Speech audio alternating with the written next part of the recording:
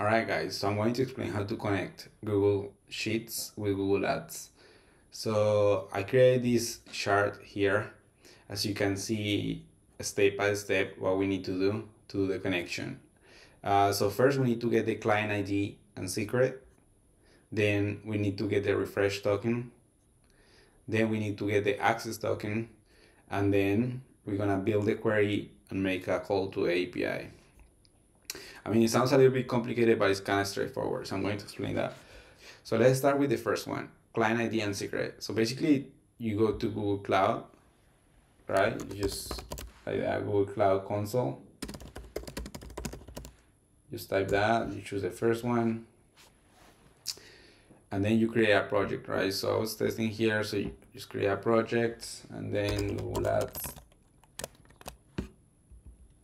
Google Ads test, and you create the project.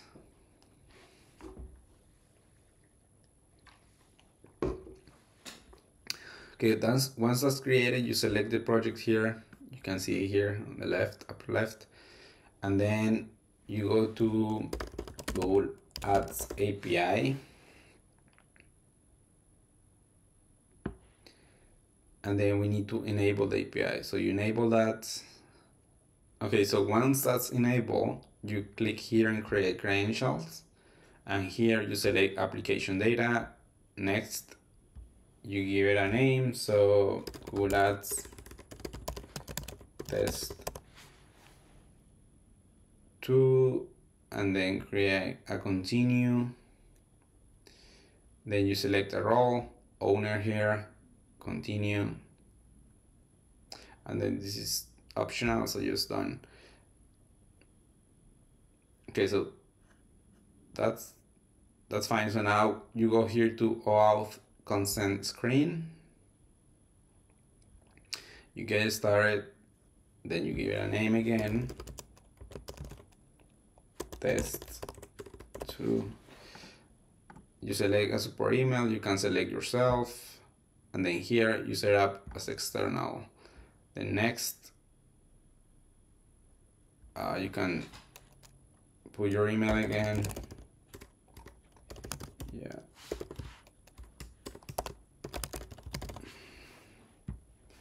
And then finished. Finish here. Okay, so now we need to create the OAuth client. And here you can select web application, you give it a name. This is the last step. Test 2. And here in authenticated URIs, we need to add the one from OAuth Playground, which is this one here. I'm gonna explain that the next step when getting the refresh token. But we need this one here, and then you create. This is going to be in the description so you can get it quickly. Okay, so we have the client ID here, and then we have the secret, right? So we can start building the spreadsheet with these details so we can save them. So if we go to a new spreadsheet,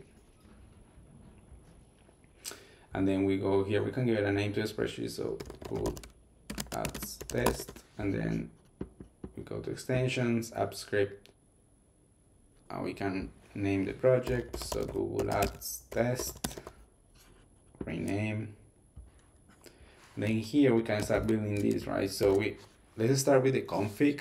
So basically we need the client ID, the client secret, the refresh token, the developer token, customer ID, and account ID. So I'm going to explain this later on, but we are here, right? Client ID and client secret. So we got them here. So client ID, copy that, you paste it here. Client secret, you do the same thing.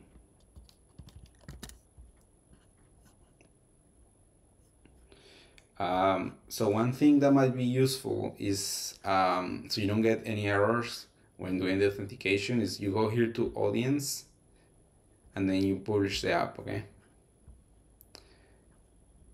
Also, this is useful because if you don't publish the app, the refresh token will have a validity period of like, I think 1 week.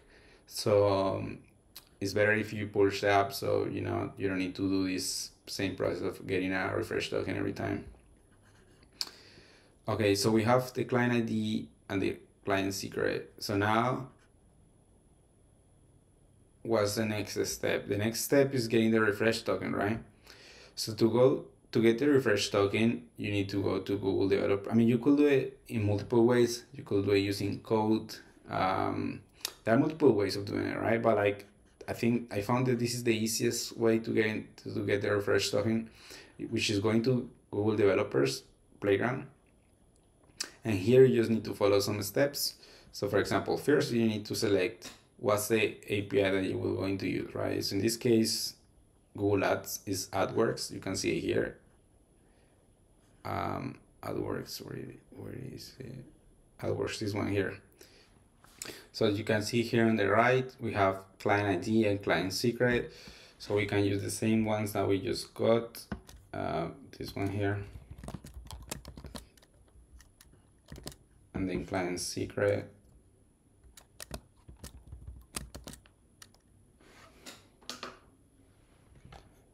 Client secret. Authorize. Then you click yes here.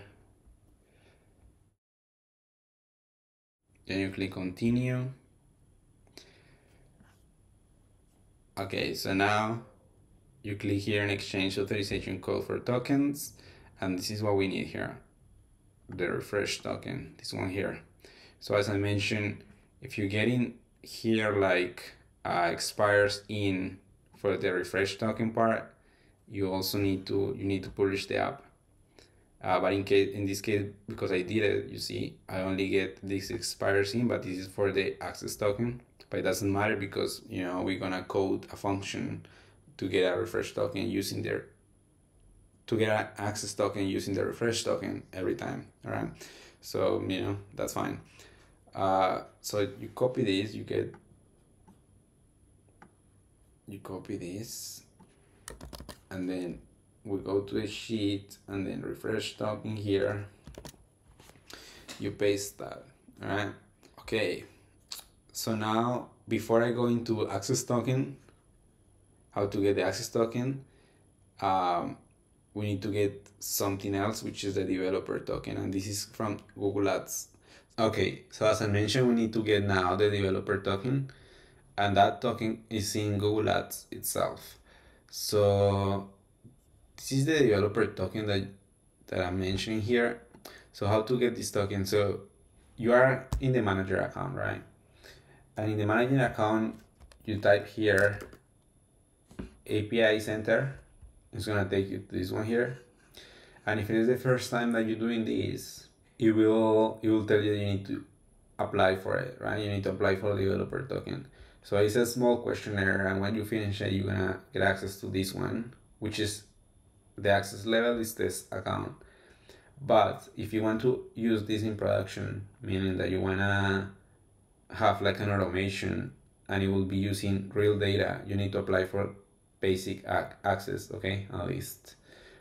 Same, it's just a larger questionnaire. Once you finish it, it takes like 1-2 days, and then you can make calls, okay? So once you have the developer token, you copy that, and then here we paste it, right? And then we need the customer ID and the account ID. So this customer ID is the manager accounts ID, and this account ID is the clients that we're managing, right? So let me explain. So for example, this is a test account that I created for this demo, for this video. And here you can see that I created this client, and this is the ID for that client, meaning that's the ID that needs to go here in account ID. And the ID that needs to be here in customer ID is this one here, the one that you have for manager account, right? So this is for like getting data for clients that you're managing, right? So basically what you do is like you go, for example, let's try this one here for demo client 2. So you copy that and then you paste it here in account ID. Make sure you remove the dashes. so it needs to be without dashes, and the same here for a manager account. Copy that, and then you paste it here, and you remove the dashes as well. Okay, so with that we already have config, and that's everything that we need to make calls to the API. So now we need a function that is going to request the access token. So as I mentioned, the refresh token is a token that we use to make calls to an endpoint to get an access token. And with that access token, we can make calls to the API itself. So here, we need a function for it, right? So I already have the code, so I'm just gonna walk you through the code so it's faster. So this is the function to get the access token. So it receives the config, right?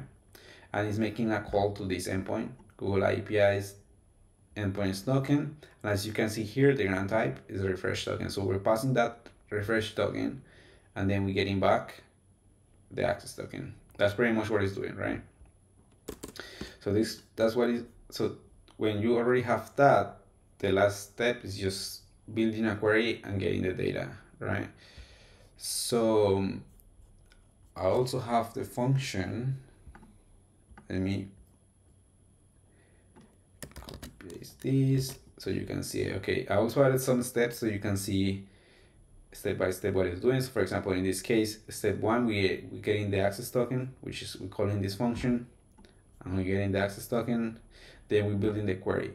So you may ask, okay, how to build this query? So this is SQL pretty much, but there is something called that you can search for. It's called Google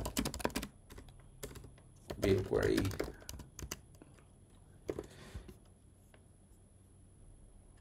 This one. So for example, I'm gonna put these links in the description so you can access them easily, but basically you can build the query here and it's gonna help you with everything. So for example, here you can see all the things that you can bring. So in this case, we're gonna bring just data from campaign. As you can see here in the code, we're bringing from campaign, we're getting this data, just the ID, name, and impressions from the last 30 days, and then we're just making a sorting here. But let me go back here. Yeah, so for example, here, if you were to select campaign, it gives you like everything that you can select that you can bring from the API, and then you start building, as you can see, the query, right? So yeah, you know, once you finish building the query, you just copy that and you paste it here, and that will be the query pretty much. So once you have the query that you wanna, with the data that you want to bring, then we need to make a call to this endpoint. As you can see, we're pasting what will be the client, the data we need from, and then here is pretty much the request, right? So we're making a URL fetch request post to that, but we're passing in this case the developer token, and we're also passing the access token. So once we get the data back, we're just parsing that data as a JSON, and then here we're getting what sheet we need to write the data to, right? So in this case, you can see that I have a sheet called sheet 1. So that's what I'm putting here, sheet 1. And then here I'm just writing some headers, right? So column A is gonna be campaign ID, column B is gonna be name, and column C is gonna be impressions.